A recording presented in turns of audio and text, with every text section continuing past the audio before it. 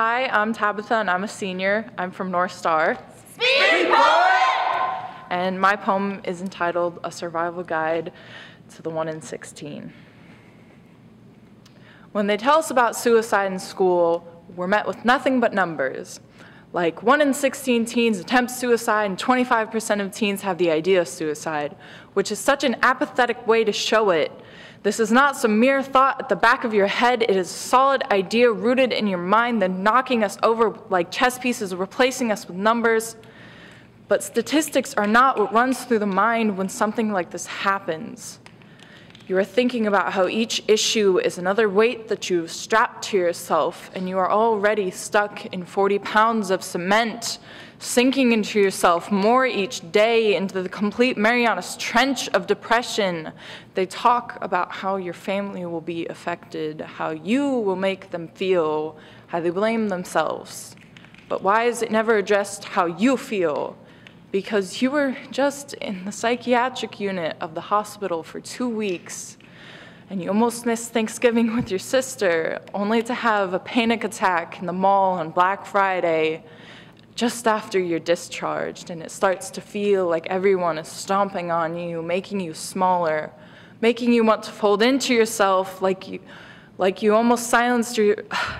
making you want to fold into yourself, silencing you like you almost silenced yourself. Why is it not about me?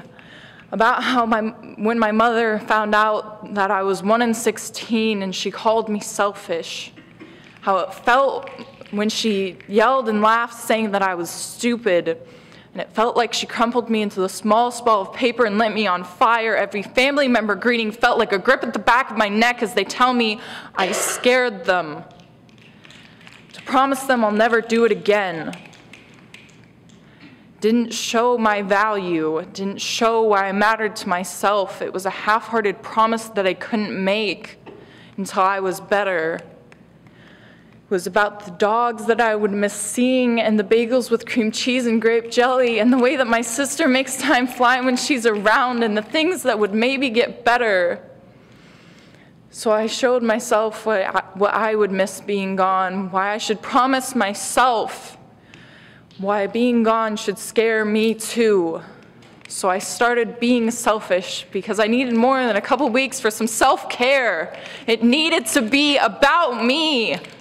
I am 1 in 16, but the videos in school will not educate you on what feeling suicidal truly is or why you should stick around, but I'm hoping that you can find a way to see yourself the way that I, 1 in 16, see you.